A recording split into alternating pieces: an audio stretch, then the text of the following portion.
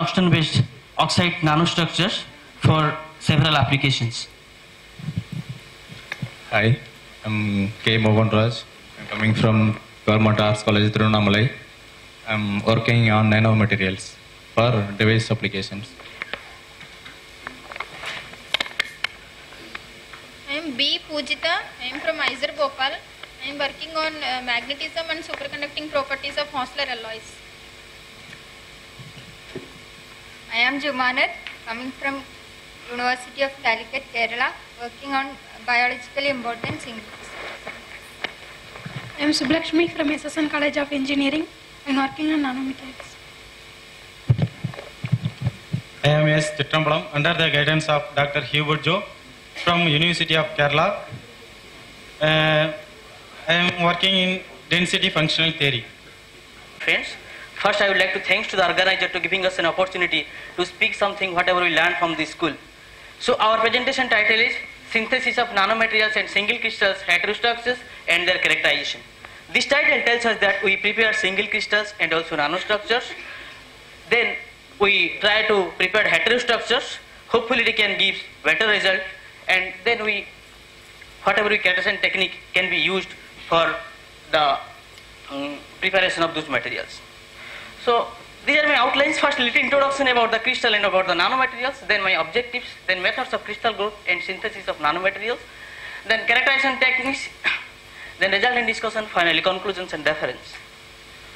Introduction. How a crystal forms?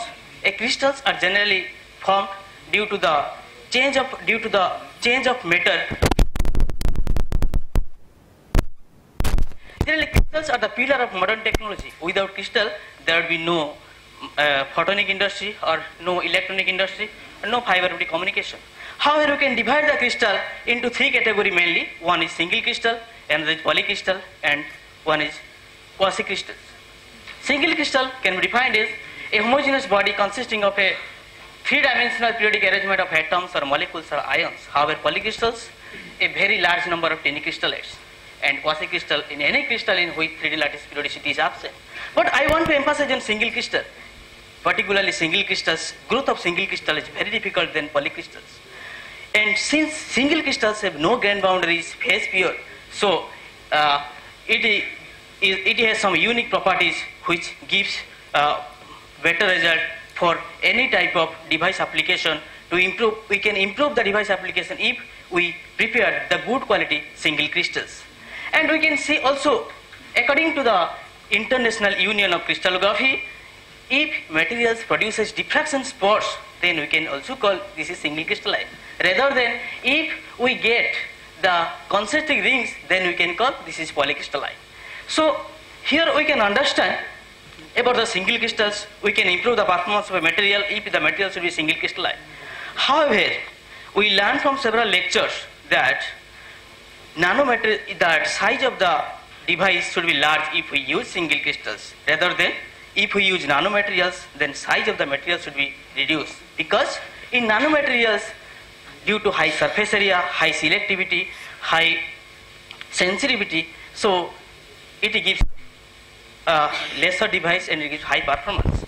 So now I want to show you, this is our concept, that I want to show you how nanomaterials has high selectivity and which can be used also in gas sensing applications.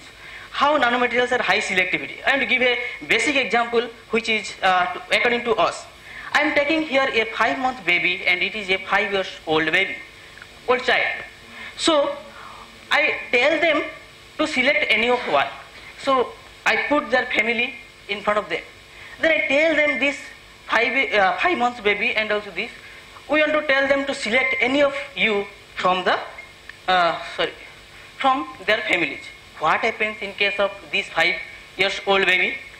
In his mind, he since he knows everybody little bit, so in his mind he comes to his father, to his mother, to his brother, to his sister, all of it. But in case of this one, whatever you tell, anything, whatever, he only select to her mother. He only come to her mother because he is very much selected. He is very much sensitive. He is very much ideal to her mother. Very much concentrated. So if we call this is nano, this is maybe the great device. So now in basic concept we can understand the role of nanomaterials. So now our science till now does not reach that if we take a sensor device, any sensing device, we know an ant what can do it? An ant can mile distance sugar crystal can be detected in his brain. So you can see, imagine a ant is a how small device. He can detect the sugar crystal from mile distance. However, our science does not reach to that. And also medical science tells us that in our breath, we are always nitric oxide, hydrogen, carbon dioxide, these are always in our breath, they are available. However, if any of 1% is higher, then we can know the disease, the patient. If acetone is higher in our breath, then we can say the patient is diabetes.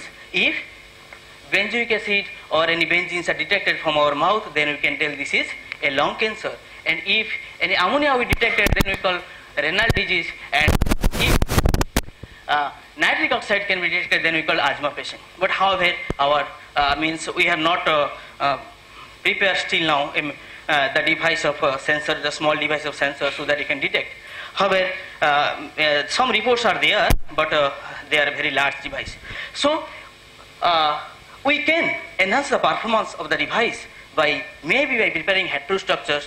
We can small the device, that if we prepare, suppose if we prepare a heterostructure like a single crystal device substrate, on that we will put the nanomaterials. So we think, we believe, we hope our performance becomes better. We can maybe select those things. So here we can understand that about the nanomaterials. And so in nanomaterials, also I have already talked that it has also shown some physical and chemical properties. And size, shape, crystal structure and composition of the nanostructure plays crucial role in case of potential applications. So it shows various applications like photocatalyst. We already, that lecture we already got the wastewater treatment. What is photocatalyst? We have the land there, wastewater treatment. What is photocatalyst? We know all about photosynthesis. What is happening in photosynthesis? In photosynthesis, plant that chlorophyll, in the presence of sunlight, it breaks down. That water and carbon dioxide to glucose and oxygen. In photocatalyst, yes, thank you. In photocatalyst, our material break down in the presence of sunlight or in the presence of light. It breaks down water and any organic dyes. Those are harmful organic dyes or any arsenic. Those are present in water, wastewaters. It breaks down any organic chemicals to I need water. Yes, thank you.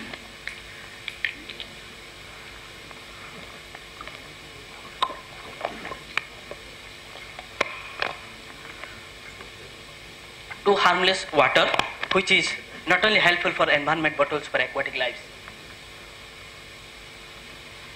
You got this? Oh, yes, okay. So also thin film solar cells, we can enhance the performance of thin film solar cells by making heterostructures, heterojunctions, and then gas sensors and solid state deprivation devices. Now my objectives comes a single crystal growth by various methods, hydrothermal synthesis of nanomaterials, characterization techniques for analyzing the properties of functional materials, then synthesis of nanomaterials or single crystals, heterostructure for device applications.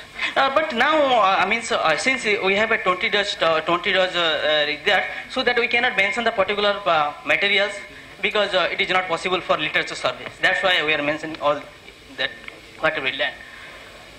So for a crystal growth, what do you mean by crystal growth? It is nothing but a phase transformation from solid to solid or liquid to solid or gas to solid. So many methods are there, like growth from solution, growth from melt and growth from vapor. In the solution growth, we like these words, I am not want to these are written. So I want to emphasize on growth from melt. Growth from melt, that is one is Bridgman technique, another is I will emphasize on Bridgman technique and Czochralski technique. Last 15 minutes time, already 10 is over, 7 slides only have gone. You are ready, lecture is very good, impressive, no trouble about that. But others also have to get the time. Right? So sir, what means I will I don't know that. Everybody has, every team has okay, sir. agree Okay, for thank that. you. If you take 45 minutes, some Okay. person team will be there who will also genuinely like you put. Okay sir, okay He will sir. also present for 1 hour. Are you ready to listen? No sir, means actually sir, I can speak also 2 hours. But planning is that you said now we have planned. Yes sir, I skip some slides sir. So, Keep it actually. Tell the information of the thing and go ahead. yes. If everybody So- agrees for 1 hour talk, I am also ready for it. Okay sir. Right? Okay, thank you sir. Thank you sir. Right, good. Okay, so for growth from melt, that is mainly here. This is a technique of Bridgman, and this is a technique of Chokralski. And generally, we know that Bridgman is still a very old techniques, but nowadays every industry uses for growing silicon by using Chokralski method. And only the reason is this: means silicon is a metal to expand certification. Here is nothing but these techniques I want to this thing that crucible is one of the important factor. Crucible should be what type? Now if we want to grow metal, then crucible should be metal oxide. If we want to grow metal oxide, then crucible should be metal. So, and I don't want to.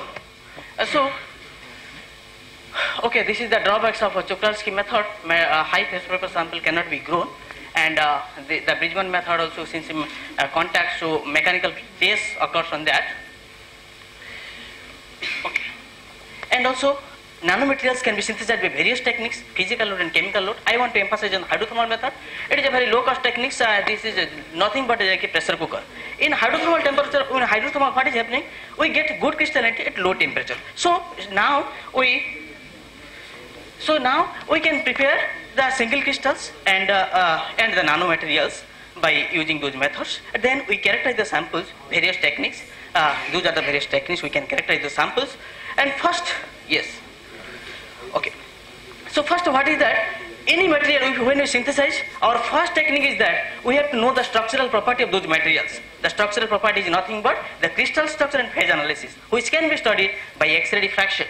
In X-ray diffraction, what is happening? Now, actually, we learned here from the school that read-built analysis of foolproof software we learned, and also how to draw our experimental data to crystal structure, which is helpful, which is very much helpful for research field, so that we can do any theoretical study and experimental, we can match this. So we take a data of this is actually the power dioxide diffraction. I have take a data of this, and we have fitted the high resolution image with this, and also we skip these things.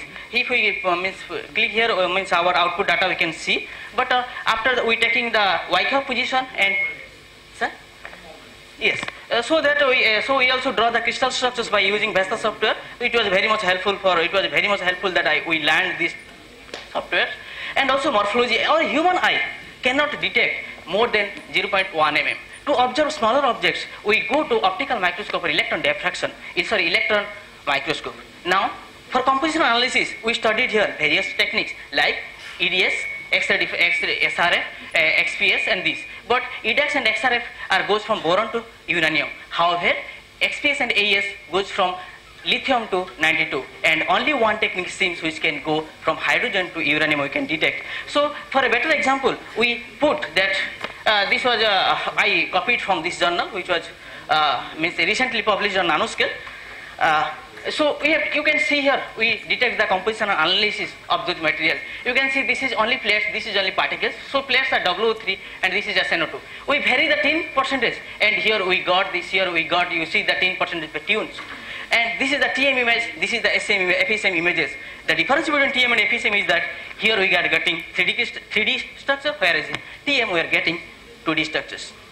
So anyway, for knowing the thermal stability of a material, we have to do TGDTA, and for optical properties or for band gap, we have to do UV visible. So in the conclusion, that we have successfully grown Chokralski method Bridgman techniques, and also from Chokralski method is more suitable to grow high purity single crystals than Bridgman techniques. However, materials with high vapor pressure cannot be grown by these methods. And Bridgman method is very simple compared to the Chokralski method, but materials is constantly in contact with the crucible of the sample board, which introduces mechanical stress that possibly changes ideal crystal structure. And we studied the preparation of nanomaterials by hydrothermal methods also.